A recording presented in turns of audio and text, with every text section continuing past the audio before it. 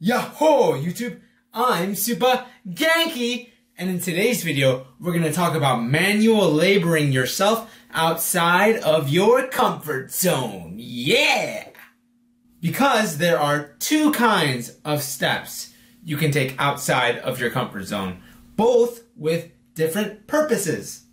The positive, where you take risks that push you into growth through learning, and the negative, where you put yourself in positions you don't want to be in for an extended period of time. For New Year's, it was all positive. Trapeze jumping, Hands up. Arms behind. sailing, tubing. Instead of bird's eye view. Yeah, bye-bye. Well, maybe not tubing. Traveling, etc. And then today, negative, where I did something that I would not have done otherwise, unless I was given the opportunity to do so. On top of some social pressure. If you are accustomed to this kind of work, manual labor, never fear, because Supagenki is here to tell you how to make this mundane experience meaningful.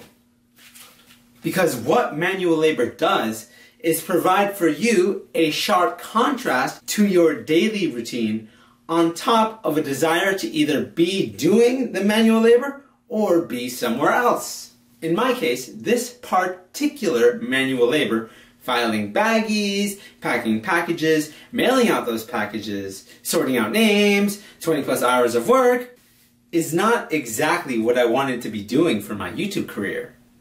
Speaking as someone who is professionally unemployed, when working towards your goals, there will be days where you're just unable to do what you want to do. Days where you have responsibilities that are outside of your control, but that doesn't mean you should just cast them off. Because there is opportunity there. You just have to create the opportunity with what they offer. And what do they offer?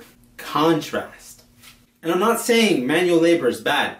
It's definitely a lot of work and a necessary part of society.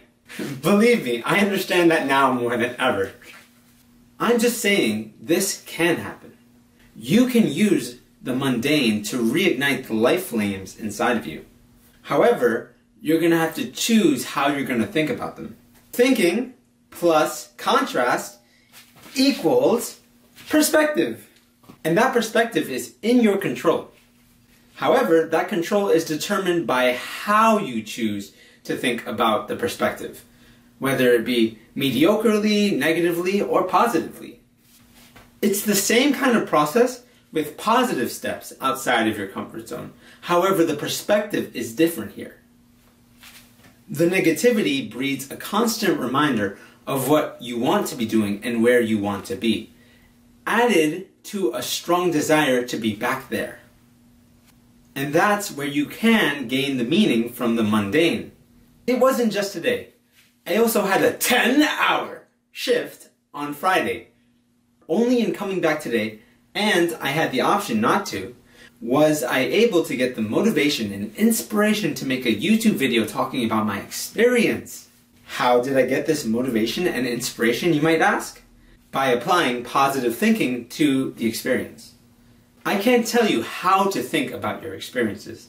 What I can tell you is that by using positive thinking, you can almost always ensure that the perspective is meaningful. That's the video for today, YouTube. If you like my content, don't forget to smash that like button, subscribe, comment, or share this video. It would really help me out.